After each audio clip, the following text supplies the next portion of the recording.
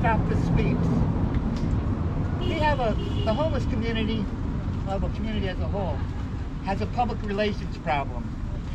Yesterday, the mayor said that what he was going to focus on in this term was getting people off the sidewalks. And that's pretty much a direct quote. His number one priority is getting people off the sidewalks. That's not about getting people housing. It's about cramming people into shelters. The public relations problem that we have, starts with the media and it extends into the public. Where the media, every opportunity it has to show garbage on the ground, like they don't have garbage in their houses. Every opportunity they can to show that homeless people are drug addicted, criminals, and sloppy. They take that opportunity.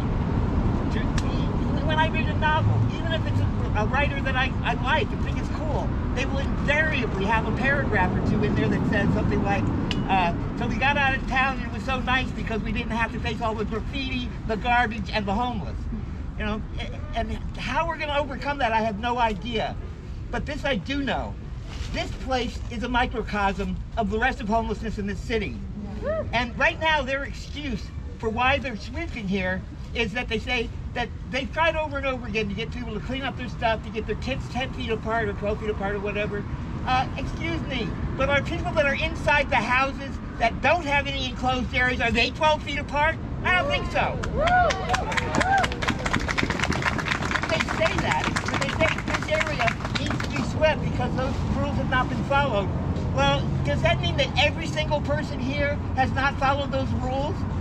No. And in this country, you're supposed to be like innocent until proven guilty. Well, this whole setup with the sweeps is a system that makes judgments, like the jury, and the rapid response are the cops, and then the punishments include, like other people have said, the taking of your property, the forcing you to move, the constant stress of whether or not they've taken all of your stuff while you weren't there.